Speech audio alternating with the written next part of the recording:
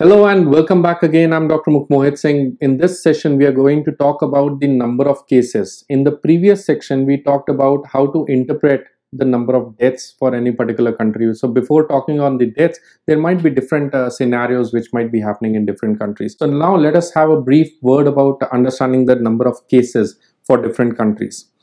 So this thing we already had seen in the previous video as well, that today on 31st of March 2020 we have unfortunately witnessed 8,500,000 cases of COVID-19 across the world with 41,000 deaths, and the total number of new cases reported from any country from the world is 61,000.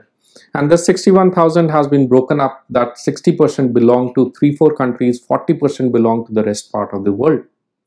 Italy was one of the countries which was among the top countries of contributing to the COVID cases across the globe. But now on 31st of March, we have seen that Italy has slightly come down. But the disturbing factor is about Spain. It's the disturbing factor about France and the next countries which would be in which can be in trouble, or in terms of case reporting or in terms of mortalities, would be anything from Asia or from Africa or from the developing part of the world. So let's get going and let's see how to expect numbers. If you talk about how to expect numbers, I think it will be very primitive or premature of me to talk to you in terms of what is an epidemic or what is a pandemic. Most of you already must be knowing what is pandemic and epidemic. These are simple words now for everyone. Let's understand the basic science of epidemic. That's where the problem is, that you see the number of cases being reported from a country. Does it mean that the problem is there in a country, or does it mean that the country is probably in a different time zone? So let's just understand what are the basic epidemic types. The epidemic types could broadly be of many epidemic types we can have. First is we can have a point source where a single person is there and that single person is infected another person, or that single point is infecting another person. So that's a point source epidemic. It usually is seen in foodborne outbreaks, or in cases like food poisoning or things like this, where one batch is not correct, or in vaccine reactions. So that is usually taken as a point source because that's a single point or a single nidus. It usually does not spread from person to person. That spread is not there. We have another type of spread that is known as propagated epidemics. So if you talk about a propagated epidemic, it actually goes from one person.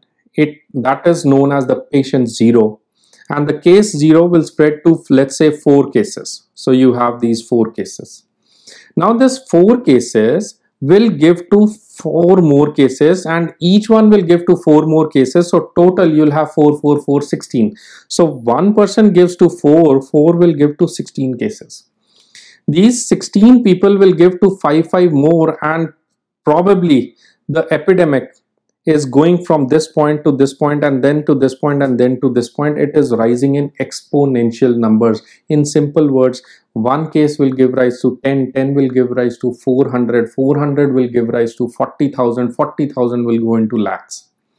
This is known as exponential transition, or this is known as exponential doubling. It is specifically seen in propagated epidemics. So if you talk about this propagated epidemic, what is the curve pattern we see? The curve pattern we see, epidemic curve pattern that we see, is that the epidemic stays low, and then there is a threshold break-even point, and then the epidemic bursts. These are the number of cases, and this is in time. The epidemic just burst. But then the burst is there, or it may immediately come down, or it can plateau a little bit, or it may come down like this, or it may come down like this, or it may come down like that. But eventually, the very important point I'm going to discuss with you, eventually this epidemic curve has to decline. The rate of decline of this epidemic curve actually depends upon 2 things. It depends on what is the killing power of this disease. What if one was giving to 40, 40 was giving to 400? At certain point, when the people start dying, when there is no more susceptible population, so at that point, the curve will tend to decline. So probably, what is the causative factor of decline, it is probably mortality. But the curve will decline. There is another school of thought on this. The decline can also happen that if 1 gives to 40, 40 gives to 100, 100 gives to 400, and what if the people start recovering? In simple words, if let us say this is a jug, let us say you have a jug of water, and in that jug people keep on falling, and either people get cured or people die. But people don't remain in this jug. So eventually what is going to happen, people who get cured, they will not be transmitting from person to person, because the innate property of a propagated epidemic is transfer of the pathogen or the organism from a person to person, right? So in case either people die or in case they get cured, eventually this has to decline. So either people are killed or people are cured. In terms of cure, they could also spread something called as herd immunity. So the rate at which the epidemic curve will decline will be dependent on killing power. It will be dependent on transmissibility or the communicability. It will also be dependent on the herd immunity factors. So primarily, the decline has to be there. It is not a matter of if the pandemic is going to start or not start, or if the pandemic is going to decline or not decline. The concern is, when will it decline? So let's talk on these terms now. So do not take any country on that particular point. You should learn, you should have that capacity to understand the trend rather than the point. So if you have understood this, that the curve is going to decline, but when is what is teaching us in science. That's what is the specialization of epidemiology, and that's what is the specialization of preventive medicine. So let's have a word on this. If I plot a curve on the number of, these are the green ones are the recovered cases or the cured cases. These are the number of cured cases, and the red curve you can see is the number of deaths.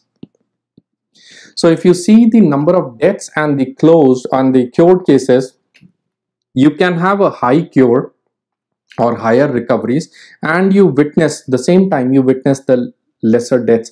What I mean to say is that the number of people in that jug are constant. If the number of people start coming is constant, number of people living and number of people killed and number of people cured is constant.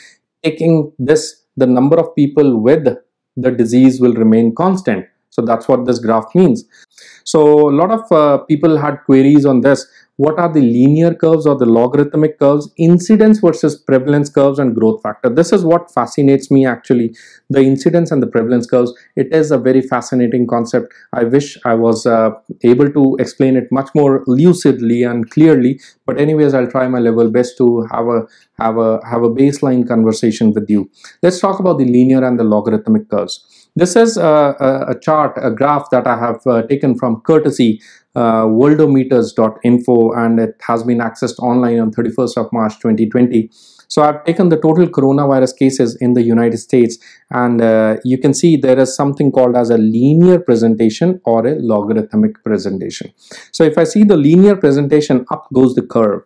So unfortunately, we see a steep rise in the curve. So that's what is a propagated epidemic. It tells you what? It tells you two things. That the curve is going very steep. The slope of the curve is particularly steep. It tells you that this is not a point source epidemic. It has to be person to person transmission. That means it has to be transmitting, going on from person to person with a very high communicability factor, and that is where the number comes called as the basic reproduction number. So the basic reproduction numbers tell you actually when will the cases explode. So the basic reproduction number was estimated, it's a mathematical term, so it's estimated to be around 2.5 to 3.5. However, it will keep on changing based on the total quantum of population that we have which is spreading the disease. If you just go back to this curve, this is one of the most essential things for us to understand. It tells you about the quantum of population which is going to spread the disease. So if you see these linear curves, it just tells you that there is a steep incline. But what does it tell you? That this cases will go like this? Will it go keep on going like this, or it will go like this, or it will go like this, or it will come down immediately? We don't know how to assess that. So try understanding that what is there on the vertical axis. On the y-axis, you can see that there is 50,000, 100,000, 150,000, 200,000. This is known as a linear scale. Let me just switch from linear to logarithm.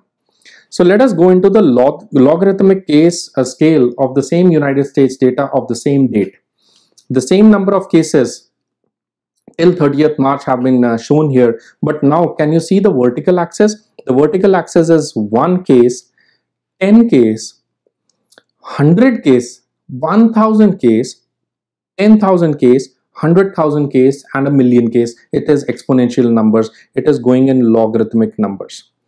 So a logarithm chart or a graph is going to explain you much more in perspective. It is going to help you understand much more in lucidly in real time that what is happening to the cases. What I understand is that the slope of curve in this area and the slope of curve in this area and the slope of curve in this area is different. Can you see the slope of the curve? You can see the slope of the curve is different. So this is a very vital information that we get from logarithmic curves. It tells you that what is the probability or how to regress on a linear line. This is the regression models that we see on logarithmic models, and based on these regression models, we can actually predict the infectious capacity of a pathogen to infect the susceptible individuals, based on which we come up with certain numbers. A typical example is from Italy. When I plot the logarithmic curves from Italy, you can see that the slope of curve was rapidly high. It was like this incline, and then it goes slow, and it goes slow. It tells you the effect of lockdown, it tells you the effect of social distancing, it tells you the effect of government measures, it tells you the effect of public health measures, it tells you almost everything the country had witnessed during that horrible time of maybe the initial part of March. Similar things happened in China, and similar are going to happen in almost every country. That is what the predictions are, or that is what, unfortunately, I have to say, the predictions are. Next is, I would like to talk about a very fascinating point about incidence and prevalence curves. It's not very much available online, but I still found out some of the resources on this incidence and prevalence. See, according to me, the number of new cases with time, how many new cases you're going to get with time, that's important. And that's fairly understandable. Everybody understands that. But I have something more to tell. That the chances for a country to increase the infectious capacity, or to increase a burst, or to witness an explosion in cases, will be dependent on, let us say that this is the jug and this is the new people coming in. It is dependent on the number of people who are diseased at that particular time, because who's giving you the new cases? Let us say this is the new cases. So who is giving you the new cases? It is this prevalent population, the present population, which is giving you the new cases. The new cases are also called as incidence cases. The present cases are also called as prevalent cases. So basically, in a communicable disease like COVID-19, the incidence cases are primarily given by the prevalent cases. The more number of prevalence you have, the more number of incidence you're going to get. The incidence is a factor determined by the prevalence, and the prevalence is determined by the incidence. They go hand in hand. They're strongly going hand in hand. So let's have a curve. Let's see what happens if I draw the incidence or the prevalence. That is what is technical terms, but many of you might not be using these technical terms.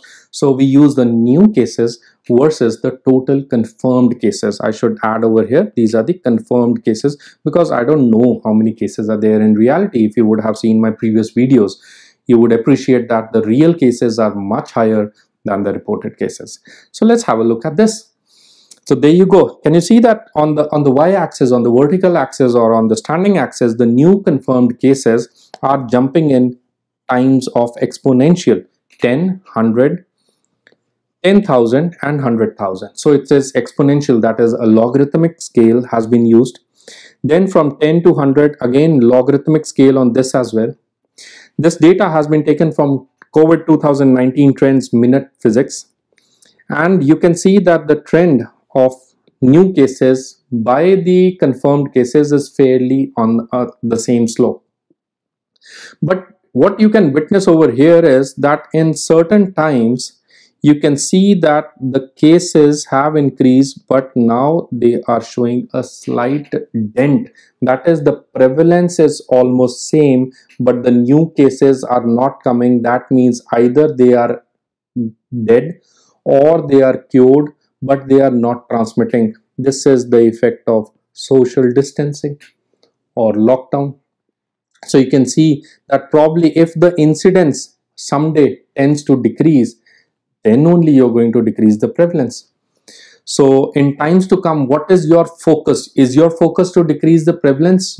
Yes, of course, it is to decrease the prevalence. That's the main thing. But how to decrease the prevalence? It is to decrease the incidence. How to touch the incidence? It is to stop the chain of transmission. How to stop the chain of transmission? It is to do lockdowns or social distancing. That is the only way to cut the chain of transmission. This is for country India. We can see that the total number of cases, up they go. Then there was a slight stable kind of plateau phase, and then up they go, and then again up they go. And currently we may be witnessing a plateau. God willing, we should be. But anyways, the expected numbers are slightly on a higher side, and the time will be telling us on what cases we see in India. But this is a logarithmic curve, beautiful curve between the number of new cases and the number of current existing cases, that is the reported cases. So the next is let's move forward and talk about the trajectory of COVID-19 cases on 30th of March 2020 for different countries. So it's the same curve. We are again going on logarithmic scales. We are trying to see the exponential growth in the data, in the numbers, and for different countries. So what is the take-home message? The take-home message is that all the countries, can you see that, follow the same trajectory? The trajectory does not change. That is, the communicability of the virus is static.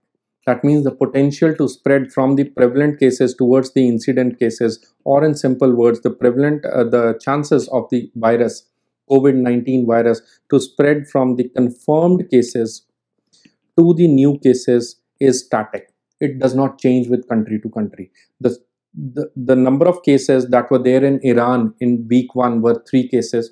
3 went to 150, 150 went to I think around 700, 700 increased to 1,000, to 2,000, 2,000, 6,000, 6,000, 25,000 in 5 weeks. The transmittability of cases in Iran is equal to the transmittability of cases in Germany, is equal to the cases, the number of cases in Italy. It has been equal in US, it has been equal in India. We test it, we don't test it. That is a separate game. The number of cases, the mathematics say, the stats say, the chances of communication, the chances of communicability or the spread of the virus is static. That is what this incidence and the prevalence curve say. So whatever we test it, we don't test it. Because testing costs money. Testing is not easy. Testing requires money. Testing requires manpower. So I'm not saying that testing should have been done. What if you would have tested? It's, at the end of the day, it's just a flu. So you don't want to spend your whole finances on testing. It depends on country to country. I'm not promoting testing. I'm not criticizing any country.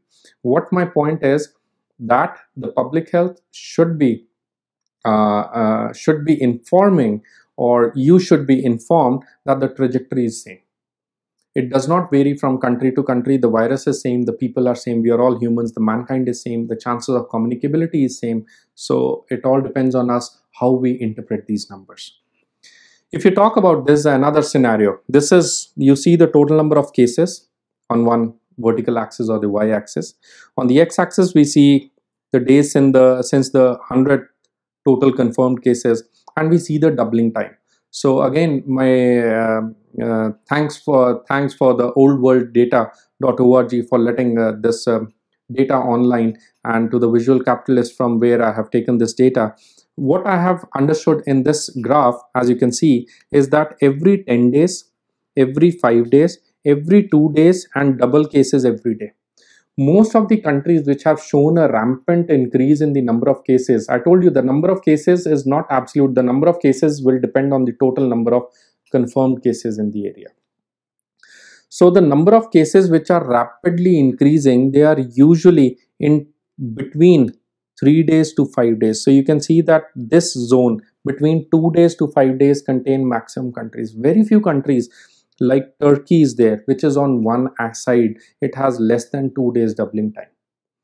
Very few countries also have more than 5 days or up to 7-8 days of doubling time, that is Singapore and Japan. But most other countries like India, like Australia, like Canada, like South Korea, Switzerland, Germany, Iran are in that early phase of doubling time. What does it mean? It means they are in the early stages of the epidemic curve. They are yet to achieve the peak. Peak is yet to be achieved. And then once the peak is achieved, then the peak will come down, as we are seeing probably in Italy, or thankfully in Italy. And thankfully we have seen that in China as well, and South Korea is also doing pretty well in terms of containment of disease. And hats off to the testing facilities in South Korea and in Germany, because very few areas public health would regard that the testing facility in few countries have been enormous, and the testing facility has been just outstanding. So last is, let's talk about the growth factors. What do I mean by the growth factors? The growth factor is the number of new cases. The number of new cases in one day, or let's say today, divided by the number of new cases yesterday. So this type of ratio is known as the growth factor. It's not the doubling time, it is the growth factor, that how much is the infection rate growing in an area. So we generally see that the infection rate is kind of a very small minute changes you need to observe in this graph, that the infection rate is almost standard on this red line. So the infection rate with minor fluctuations or variations up and down around this red line is there. This red line corresponds to a value of 1. So the growth factor, whenever it will go from, when the trend, I'm not saying the point, the trend of this growth chart, of this growth factor, the trend of this growth factor, when it falls below 1, then we can say that the cases would start declining. This is the global growth factor. It tells you that it is usually more than 1. But in recent times, from March 28 till March 31st, we can say that the growth in number of cases is not as much as the growth in cases was seen somewhere around mid-March, or of course when the spurt of cases with testing was happening around 15. But of course this one spurt does not mean too much on a public health data, but these spurts do significantly mean something to us. But overall, growth factor should be taken into consideration. The logarithmic curves should be taken into consideration. The new cases and the confirmed cases should be taken into consideration. The doubling time of the cases should be into consideration. And based on this, we can expect a few numbers. And those expected numbers are always with the public health people, and has been shared online with different government agencies, based on which the different government agencies have been taking action for your safety. So with that, I would like to thank you so much for spending your time with me and watching this module. See you next time, and stay safe, do hand washing, self-isolate if feeling sick. All the best.